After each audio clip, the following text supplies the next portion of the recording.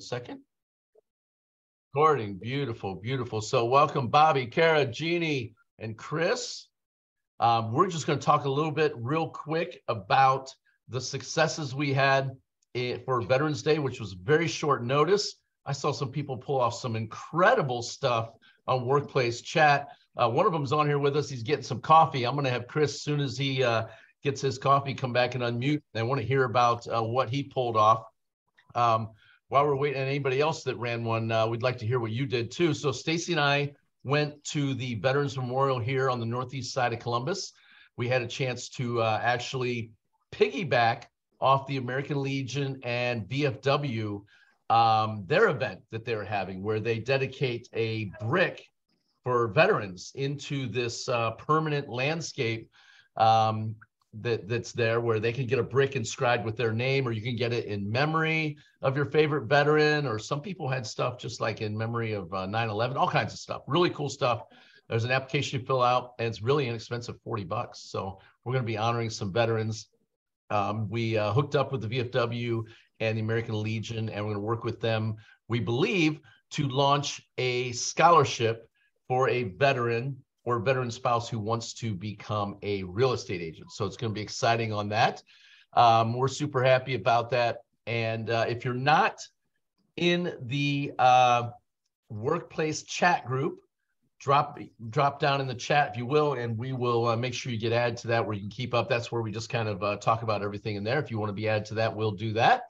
And with that, that's what Stacey and I pulled off. Very short notice. It was great. And we know for everybody else it was too, but it looks like some other people had stuff more organized than what we had. Chris, if you're back from getting coffee, let's hear what you did, brother. If you're back yet. He says he's getting coffee on there. Kara, I see you on here. We got Mike logging on right now. Bobby, I see you on here. Did you guys do anything for Veterans Day, or are you just your first time jumping on to get some information? What is that doing for? Go ahead. You're welcome to talk, whoever that was. All right, beautiful. Stace, what do you want to add? She's behind us over by the fireplace because she's freezing, because she's used to living on an island now. If it's not 85, she's cold. You're gonna have to come over here for them to hear your voice. We're recording this. She's, oh boy. One thing that we thought about doing. Her shirt does say Pappy's. That's her bourbon. There you go. One thing we thought about doing was sponsoring maybe some veteran families for the holidays that might be in need of maybe home cooked meals. That's a great idea. Yeah, we have a lot of the veterans can't leave their house, so maybe just a little bit of company dropping off some food. Shut-ins. Shut-ins. That's great. And we're going to get those names from the VFW, right? Yeah. Beautiful. So the VFW is the former mayor of the part of the city there. So, hey, how you doing, Bobby? You're new to EXP. Welcome to EXP, brother. Maybe there's some other people on here who are brand new, because this is going to go on YouTube and things like that. What the EXP Military Network is for veterans and veteran families. It's sponsored by veterans, for veterans, but anyone can be involved. If you are somebody who supports our military, we'd love to have you be a part of it. There's going to be referral opportunities back and forth. So there's a couple workplace groups. If you're new to EXP, like Bobby says he's new to EXP, you're probably familiar with Workplace. Inside Workplace, there's the EXP Military Network group you're going to want to join, and the EXP Military Network Referral group. There's two different groups. You're going to want to join both of those. Just go into the search box inside Workplace. It functions just like Facebook, and so that'll be great. I see Chris jumped on here. Chris, unmute for me, brother. Let's hear what you did. I know you had a bunch going on up in Northeast Ohio. Yeah, so we had a bunch of events go on, and we're continuing to move. The city of Cleveland has actually pushed a real good initiative with this new mayor and has made the month the Veterans Month. So we started out, I started out in the city of Lakewood with an event on Thursday. We gave a speech to a middle school in Lakewood, which was fantastic.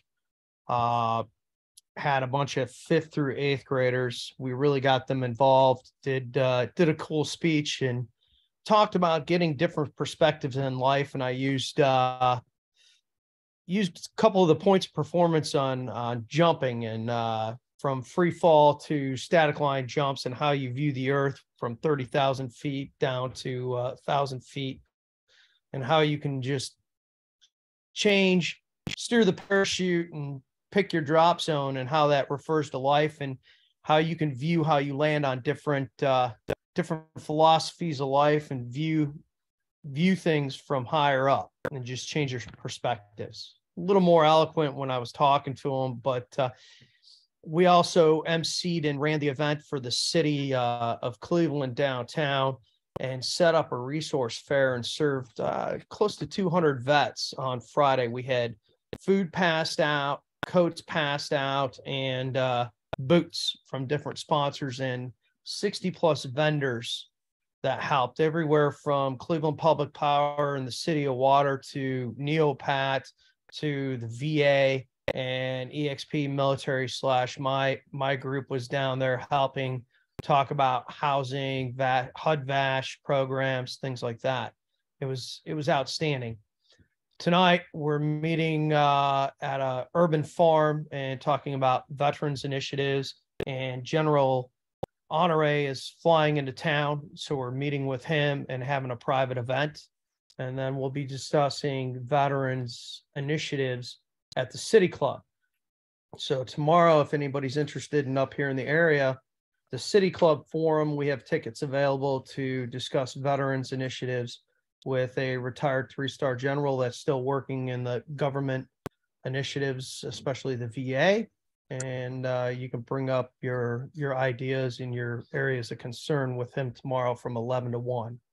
And he's primarily interested in the younger vets, the ROTC, as well as female veterans hitting those initiatives. So that would be awesome. And then Friday, I posted, I still have a lot of free tickets and can get more if we run out for the Cavs game. So if anybody wants to come to the Cavs game, love to see you there. I still have about 60 tickets left. Like I said, I can get more. That's this Friday, Chris? This Friday at 7:30 is their veterans game. And actually, that's one of our new partners. So I'll get in that in a second. But love to see you there, and I can get you tickets to that game. But so is that for veterans only, or for EXP agents only? What's the criteria on that? So it should be for veterans, their families and spouses. You know, I'll hook you up, but it's preferably for veterans and veteran families. You know, if you're a descendant of a veteran, I got you. You're part of our military network. I'll hook you up. So that's why I posted it. If you know a vet that wants to go to the game. Where'd you post it, Chris? On our page. On our EXP Military Network, in our chat group? That's what you're saying? Yeah. If you're not seeing it, I'll resend it. But I got a couple of stuff gets pushed. There's so many chats that come through. I think it gets pushed like way down the page or whatever. And I'll pin it to the top. All right. I'll also send my number out in this chat. So if you want it, just text me. You need a SeatGeeks account, and love to get you the tickets. But we started meeting too every Tuesday with a group from the city of Cleveland, including the Cavs. And we're really pushing the Veterans Initiative throughout the year. So our next event and our next resource fair that we're going to be setting up is going to be focused on the Armed Forces Week. I mean, it's not till May, but there's a lot of work to be done. So we're going to do 2 fairs. One's going to be set up in the east side, and then one's going to be set up on the west side. So, and until then, we're going to be targeting homelessness and working on a tiny homes project up in Cleveland with a couple other heavy hitters. Beautiful, man. That's amazing stuff that you're doing. That's great. Love it. I see Aaron Sattler on here. Aaron, I know you had a bunch of stuff going on up there. You want to unmute and share here with what's going on? What you did for Veterans Day? Yeah, so can you hear me? Yes, sir. All right, so Veterans Day, we had, I partner with a local photographer, I also use him for my listings. So he set up at the Hartville Market, which is a big market around here. They gave us a space and offered drinks. I bought meals for every veteran that signed up to get a headshot. We actually had people in the marketplace that are veterans came over and got headshots too. So I think we ended up with about 25 total. And so pretty good turnout. Got a little news media on it with Fox News. So. Yeah, man, great stuff. Awesome. Great work. Everybody put together some amazing stuff in such a short period of time with notifications. So I love it.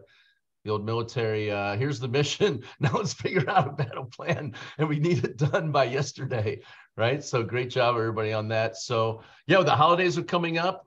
If anybody is going to be doing anything for the holidays, make sure you put the ideas in there for people that want to help out. Between Aaron and Chris, did you guys have any affiliated partners chip in, or was this all out of your own pocket right now? So I'm a part of a BNI and president of a BNI group down here. So I did get some of my BNI members with for insurance and lender pitched in as well. How about you, Chris? So everything we do, I'm also the president of Joint Veterans Council and have a couple other organizations. So I'm able to get support through that as well. And then our team from NEO Homes donates their time.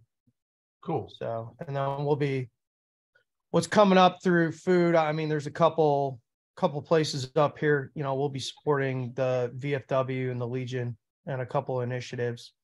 The biggest thing that we see right now is people are in need of cold weather gear, especially up here by the lake. Right. So, and it's big coats, not little coats. So if you people know of places that you can get us like 2X, 3X, and XL coats, those sizes, we'll take them. Beautiful. So if you're an agent and you're watching this right now and you're like, well, I don't have I'm not the president of the BNI like Aaron is or something like that, or you're not running the veteran thing with Chris, and you're like, I don't want to be the point person, they need help. And they could use help, right, guys? That's something that would be very helpful for you in the area. Stacy and I are in Central Ohio. Go ahead. Do you want to add something? Come on over. Talk. I was just going to say that we'll also have Jim, since he's kind of the point person for Ohio, put it out in the regular, because I'm sure the regular agents that aren't even a part of the military network would chip in. You're talking about on the Ohio page. Yep, the Ohio workplace page, yep. Committee push an email out, because not all of us watch that workplace chat. And we're supposed to be showing up soon in the newsletter. I believe it's going to be going out, but I don't know if everybody watches for that. And message out for sure. And we'll be talking about them on the broker groups too. So we can do that and to help disseminate the information. So you're probably wondering, if you're watching this as an agent, well, how can I help? Well, you can jump in and you can talk to one of these leaders like Aaron or Chris, and then we're going to have some leaders also in the Dayton, Cincinnati area. These guys have Northeast Ohio. Jeannie, who you just seen popped on the screen, she's with us here in Central Ohio. But many of those locations work for you, or maybe you just have your own little area. I had a woman, Kimmy. She's not on here right now, but she's going to be watching this, I'm sure. She did a great event in Medina. But you're in a smaller area, maybe you're in Lima, Ohio, or something like that, and you're like, hey, I don't want to go to Cleveland to do my event. I want to do something here.